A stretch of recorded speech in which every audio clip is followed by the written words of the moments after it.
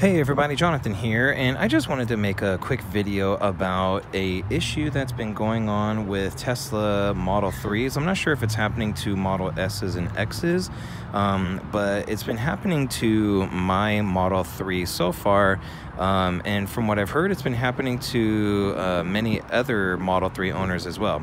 So I'm just gonna, I don't know if I could get it to do it now, but what's happened is when I go to take off the supercharger off my car, if I press the button, sometimes it'll make the noise. You'll hear the latch go up and down really fast.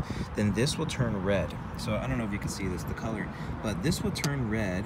And then on the inside of the car, it would tell me that I shouldn't use the latch on the inside, and that charging has been disabled.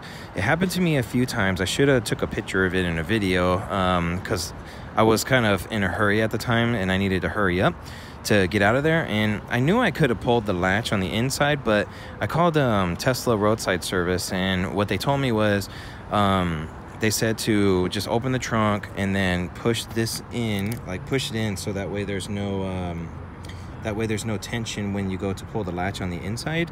But I'm gonna show you a trick. If since that's going on lately, this is what I recommend you do. Let's get in the okay. So when you go to stop charging, what I would recommend you do is press stop charging up here like this, and then it'll say charging stopped.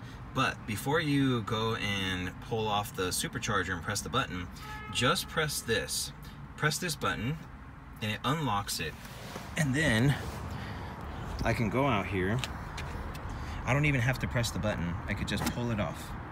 So that's gonna be the easiest way to do it. Let me see, I'm gonna put it back on here, and I wanna see if it's gonna do it to me while I'm recording this video. And we'll see, it's turned blue. Let's just wait a moment.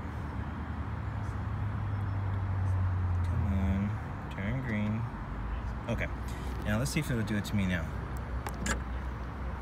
No, it doesn't. Of course it doesn't. Anyways, if that happens to you and you get the red light on your Tesla Model 3, once again, just when, like I said before, just hit stop charging up here when it pops up, and then hit this little lock button to unlock it before you go out there. So I called Tesla Roadside, and they told me that this is a known issue and they're trying to come out with a firmware to fix it. But I have the latest firmware right now and it's still not fixed. So that's just a recommendation. If you have any questions or comments, please leave it below. Please hit the thumbs up if this was helpful, and thanks again for watching, and have a good one.